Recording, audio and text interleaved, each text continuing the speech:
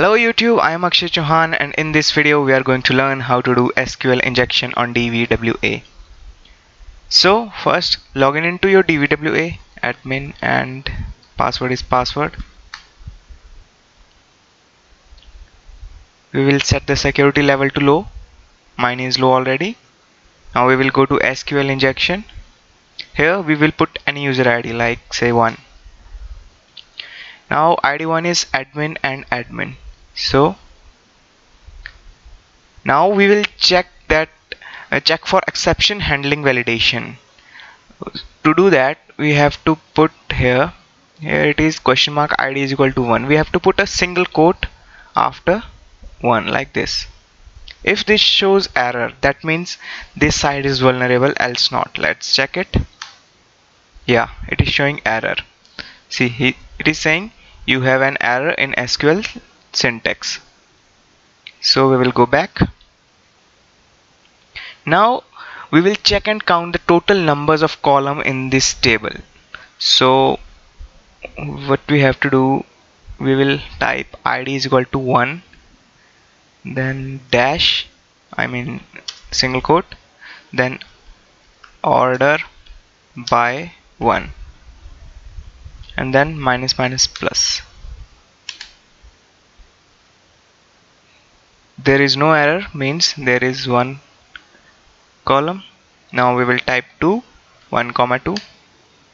There also no error, so means 2 columns. Now we will type 3. Here is an error, unknown column 3 in order clause. This means that this table has only 2 columns, so we will delete number 3. Yeah. Now we will extract the DDL for the custom query execution. So so now we will use union here like this. Union select 1 comma 2 here in place of 1 and 2 we will see the extracted data. So first we will check the database name and database version. So to do that, in place of 1 here we will type database brackets, database and brackets, and in place of 2 we will type version and brackets. Now let's see what happens. Here we can see that the name of the database is DVWA and this is the version of database. So now we will get the entire tables from the database. So to do that we will use the following command. Instead of database we will write 1 and here we will write table name from information schema dot tables. So we are asking information schema that please give us the name of tables. So what is schema? It holds the responsibility to maintain an index of all the tables and columns in the database. Let's see what happens now. See, here is a list of all the tables, guest book, users, all plugins, and there's a huge list. So we will only look in the tables like guest book. No, we do not need it. Yeah, there might be something useful in table called users. So now we found our target table, that is users. So now we will get the columns from the user tables. To do that, here we will replace this string with column name from information underscore schema dot columns. See now, where this is important, where table underscore name is equal to. Now we want to extract the data from the table name users, but we cannot directly type users there. So what we have to do, we have to convert the users into decimal values. To do that, I will go to this link and convert it. All links and all the commands I am using are in description. You can check out from there.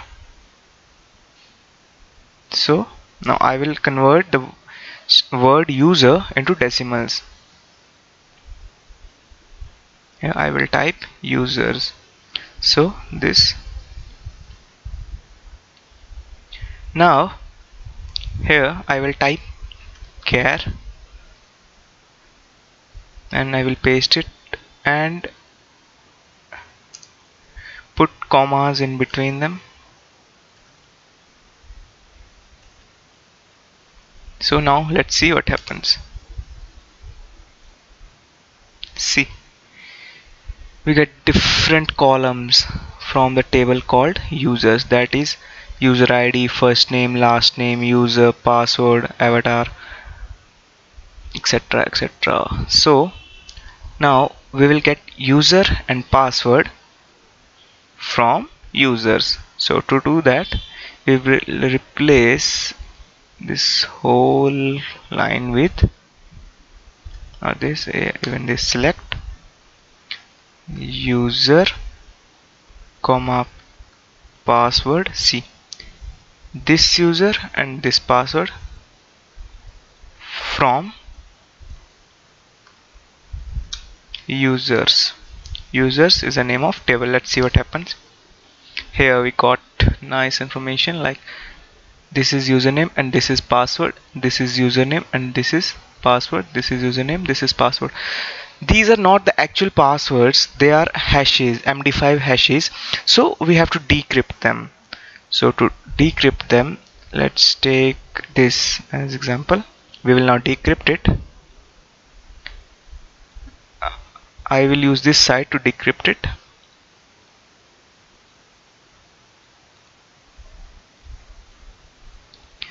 Let's copy this hash.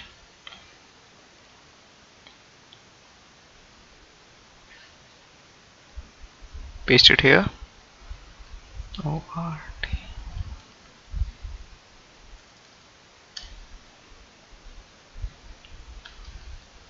So now let's decrypt it.